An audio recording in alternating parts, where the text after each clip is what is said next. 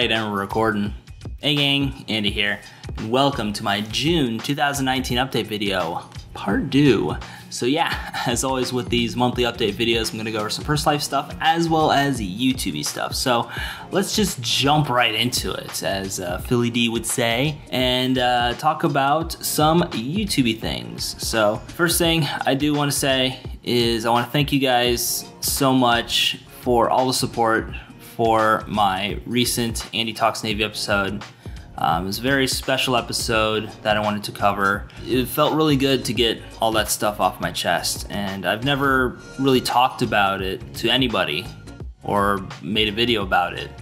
Talked about some aspects of it, but I've never gone that in depth with my experience overseas from 2013 to 2015. And it felt really good to get all that out there. And I'm so glad that you guys resonated with it as well. To see all the comments and views and all the support and messages and all that kind of stuff really makes a guy feel loved, you know what I'm saying? So I definitely appreciate that so much. Moving on to personal life, as you guys know, started college back up last month. First time in going on 2 years since I got out of college the second time around, and things are going good this time. Going to class, which helps, getting homework and stuff submitted on time, you know, it's a major plus, obviously. And it just, you know, the workload is very logically paced. There's no like weird surprise assignments or anything like that, and it just makes it so much easier to figure out what to do when, instead of having to, you know, piece things together. You know, it's nice to have it all organized for me. So grade-wise, I'm doing exceptionally well. My main obstacle now is saving up for my return to Japan. And I've come across owing the VA some money from an overpayment several years back. And they're taking it out of my BAH, book stipends, all that kind of stuff. It's really hurting my ability to save up for Japan. But in addition to that, even if I do manage to save up to go out to Japan, it's gonna hurt my viability to stay in the country, to be able to live in the country, basically, because it's cutting my living allowance down. So it's very difficult to figure out where to go from here as far as that goes. So I'm looking at other ways to raise the money, not just to move out to Japan, but also in savings as well. So if the GI Bill's a little short that month, you know, like every little bit counts as far as that goes. So I wanna make sure I have a very healthy amount saved up, so on them tight months, I got the money to do it. So I'm looking at possibly bringing in some more freelance clients, doing some more freelance work, maybe selling some things, maybe getting a part-time job if workload and everything permits from school. At the end of the day, it doesn't really matter how much money I save up if I don't get accepted into the school I want to, or just any school out in Japan in general, then it's not gonna mean anything because I won't have my in to go to Japan, right?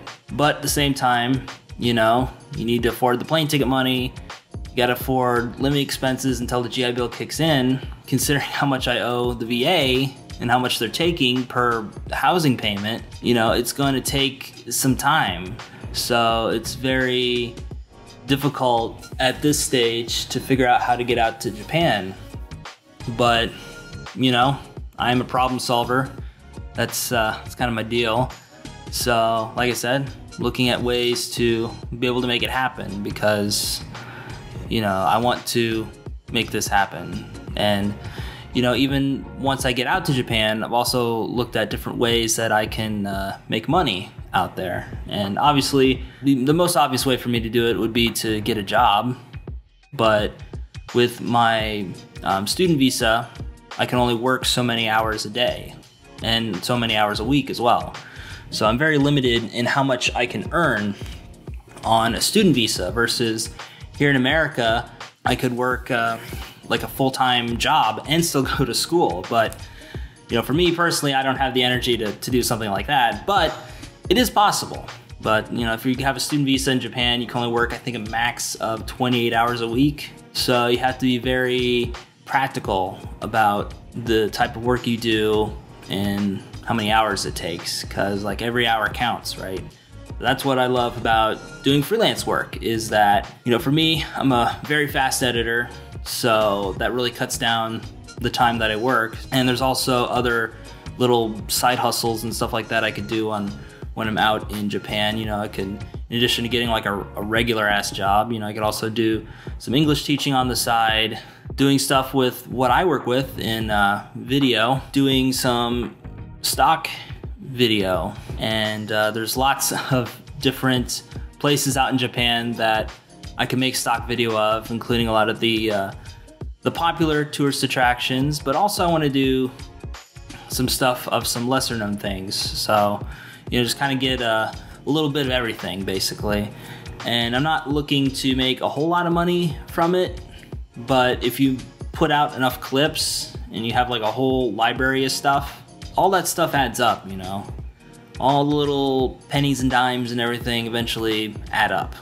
And if anything, it's a nice little secondary income, you know. So I figure since I'll be doing a lot of shooting videos, not just for myself, but for others, again, that's another source of income as well. The opportunities are out there, is what I'm trying to say.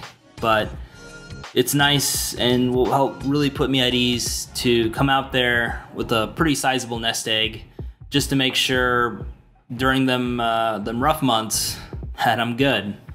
And, you know, even if I didn't have these issues with the GI Bill and was getting paid the normal amount, I would still have to have a nest egg set up, so that way during the months that I'm not in school, because even if I'm going to school year-round, you know, spring, summer, and fall, there are some months where school's not in session, and school's not in session, you don't get paid. So you gotta make sure you have plenty of money saved up to still cover those living expenses and everything until things come back to normal, you know? So that's where a lot of that stuff really comes into play. So yeah, it's not gonna be easy for me coming back to Japan. Never really expected it to be. Still not gonna give up, you know? I know there's a lot of people who's probably gonna say in the comments, well, Andy, you should probably just wait to graduate before you get back out to Japan and all this other stuff.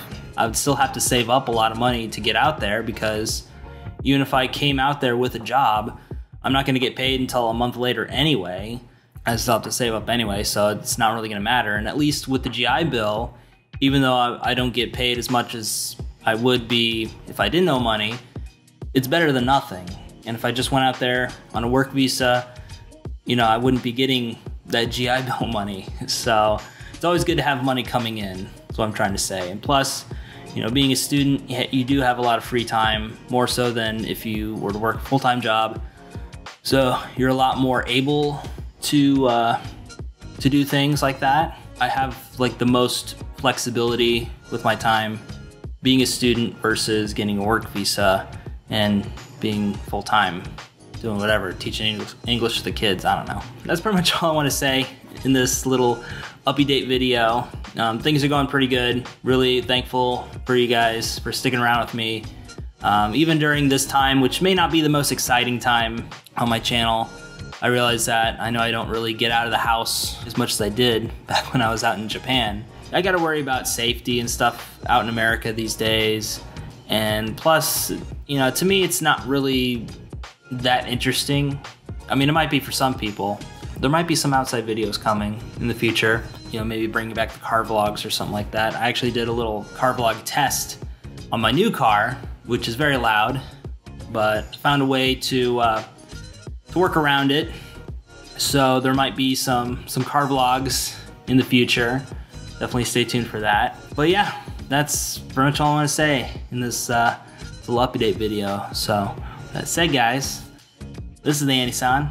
Signing out for now, and as always, we'll see you next time. Catch you later, guys. Bye.